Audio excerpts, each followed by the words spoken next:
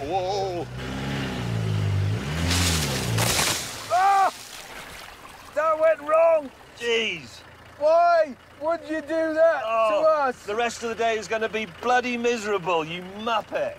It soon became obvious that if Jeremy had been asked questions about Mongolia on Who Wants to Be a Millionaire, he might have got some of them right. Sheeps. Sheeps is... Oh! Do you know how they kill sheep in Mongolia? No. Would you like to know? Your doors come open.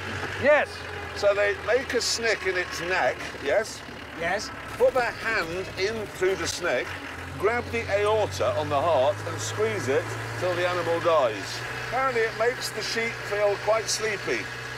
Sleepy? I'm not sure if somebody made a hole in my neck and put their hand in and squeezed my heart, I'd say I'm feeling sleepy. No.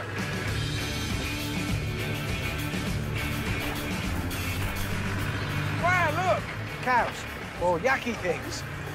Did you know, Hammond, that you can make vodka from the milk of a yak? How do I milk a yak? That one of Genghis Khan's cavalrymen could shoot an arrow through a marmot's head from 250 feet away while galloping. It's using traditional methods to get this fire going. And soon we shall have some delicious rice. How would you like it, boiled? Yeah, there's nothing we can put with it. Hell, how's that? What manner of thing has happened? Shit, what's gone? Incoming. Holy moly! There was a hand grenade. There was literally a hand grenade. You set fire to the plastic housing at the top.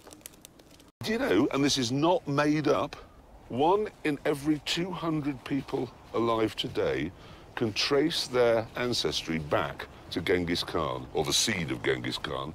So how did he have time to do any warring? Well, he must have just been a skin full of sperm.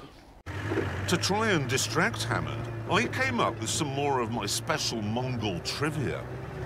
Back in the 13th century, Khan, Genghis, could get messages, OK, from one side of his empire to the other in 4 days. They could do 250 miles a day, one rider. What, relaying horses? One rider, yeah.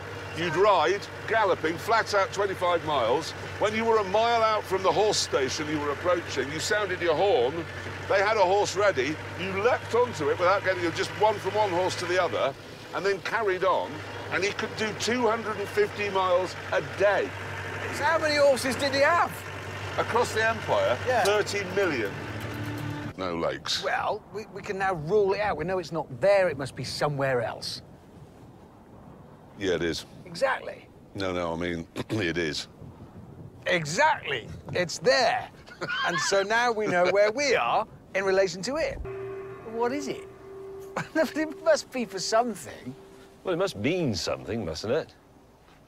The annoying thing is, normally we'd look it up on Google and then we'd say with learned faces, we know what this is, and we'd tell the viewer. But what we actually got to say now is, we haven't got any phone service. You have, you look it up. TP Mongolia. If you wouldn't mind looking it up what it is, and then imagine we're imparting that information to you in a very learned fashion. I'll do it. James, that's fascinating. Thank you for telling me all about this thing. Ooh! What? Oh, look at this. That looks like bone and string. Oh, that's a proper piece of kit. I know. That's a Mongolian bow. Ooh.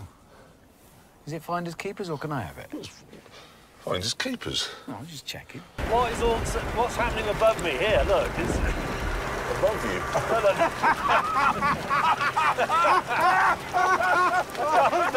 Oh, dear. Oh, James, I'm afraid, ladies and gentlemen, has wet himself. What we'd stumbled on here was a huge geological scar that seemingly ran on forever. I read about this in a book, actually, before I came out here. There used to be a lake as big as that one over there, the one we camped by last night, here. And then, in 1905, there was an earthquake, a truly cataclysmic earthquake.